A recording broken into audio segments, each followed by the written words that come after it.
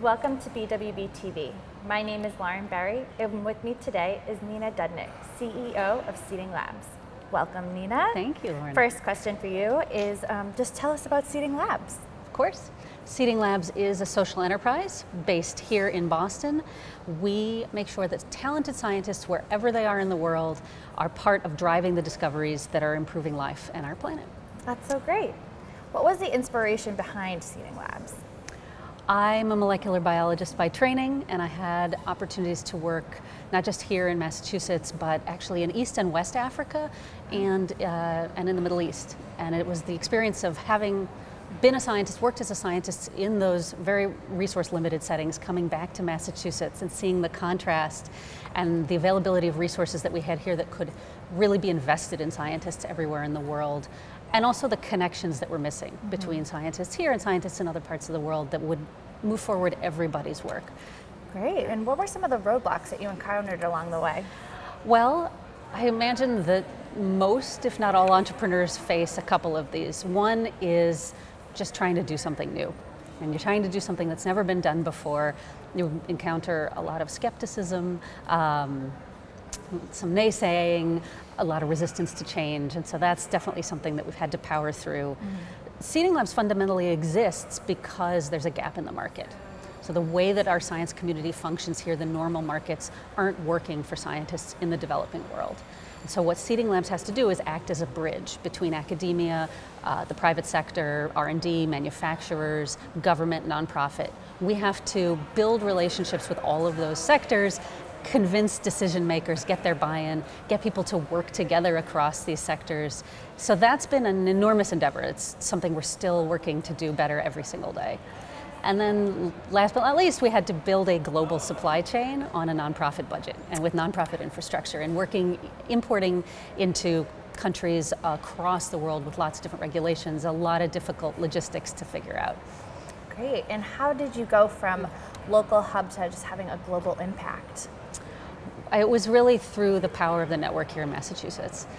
Starting this company here from within the scientific sector in Massachusetts and using the relationships that we had here, because people come from all over the world to do science here. And they have connections back home to wherever home is. And so we used those first and foremost to make connections to potential clients and customers around the world and to potential supporters and partners here. And it grew fairly slowly and organically for a little while. The big transformation for us came after 2014. We got a multi-million-dollar investment from the U.S. Agency for International Development. And that helped us to more than double in scope and the ability to reach twice as many more scientists every year around the world. Great. And how did the local support of the Massachusetts biotech community just help launch Seeding Labs? We absolutely couldn't do this without the support of our partners here.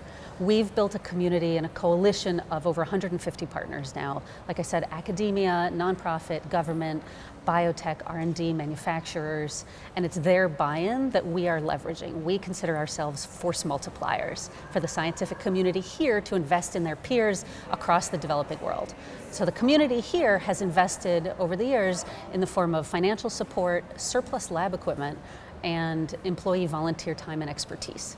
And we take that and we do three things. The first is we go out and we identify talent everywhere else in the world. So we run a massive talent search and selection process to find great emerging scientists in developing countries.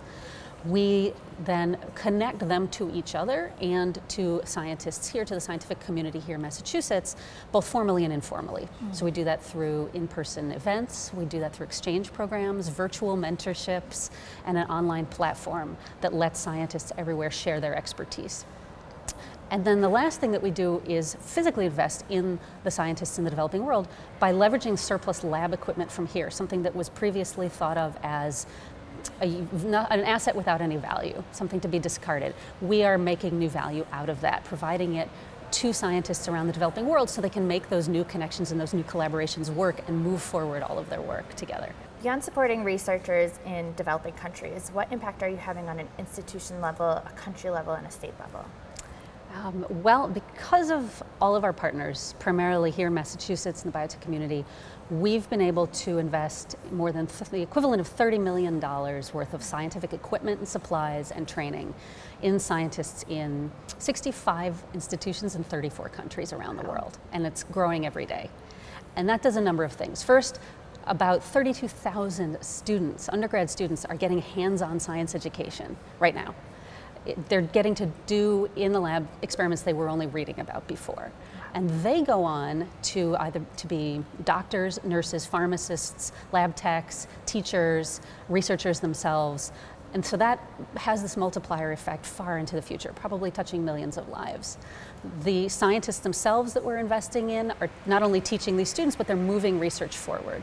And what we find is that within 2 years of receiving some support from Seeding Labs and our community partners here, they are moving forward new collaborations, finishing research projects, getting things that were stuck to completion, publishing papers, getting new funding, which then builds the strength of the institutions that they're at into real sustainable research institutions like the ones we see here in Massachusetts. And they're also solving real problems. So they're making real progress on things like discovering drug targets for everything from malaria to diabetes, new ways to provide electricity to rural populations, better food, ways to remediate the environment, all of these things that have really local impacts on their communities, on their countries, but actually also impact us as well, because these are diseases and forces in climate change and all kinds of things that are at our doorstep as well. This is not just a developing world problem, these are global problems. Mm-hmm. And last but definitely not least, all of the folks here in Massachusetts who participate in these programs are touched also. So we have dozens and dozens of volunteers that are part of our programs every year. They get to connect the work that they do in the labs here with something bigger and more global. They get to connect literally with their peers in other parts of the world. And they get a new perspective on the work that they're doing here, on what kinds of problems are out there to be solved, and on the kinds of resources that we have at our disposal to do that.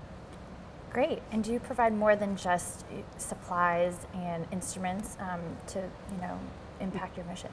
We absolutely do. We are making connections between scientists through a lot of different means, both in person and virtually.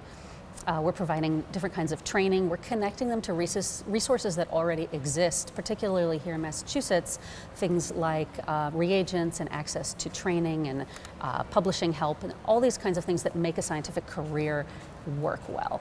So it's really about bringing all of these resources that are here in our community together and bringing that to as wide a population globally as possible. That's great. And last question that we have for you today is, given your hard-earned success thus far, where do you see Seeding Labs in the next 5 to 10 years? My vision is no less than a transformation of what it means to be a global science community. Mm-hmm. What I think we've proven over the last 10 years is that it's not a zero-sum game. Our success here in Massachusetts is even greater when we invest in our peers in other parts of the world. Mm-hmm. And so what I see is that this becomes standard operating procedure for the scientific community. Donating surplus lab equipment is part of normal day-to-day business to make sure it gets into second life with somebody who can use it to drive great discoveries somewhere else in the world. Connecting your scientists here to their peers wherever they are in the world to collaborate on the kinds of problems that we don't even know we're facing yet. Right? Emerging infectious diseases, epidemics, we've seen them start in one corner of the world and they end up on our doorstep within weeks. So having our scientists here connected to their peers who are at the front lines of these emerging problems will ultimately make all of us better able to come up with the discoveries that make our lives better. That's so great. And once again, Nina, thank you so much for joining us today. Thank you.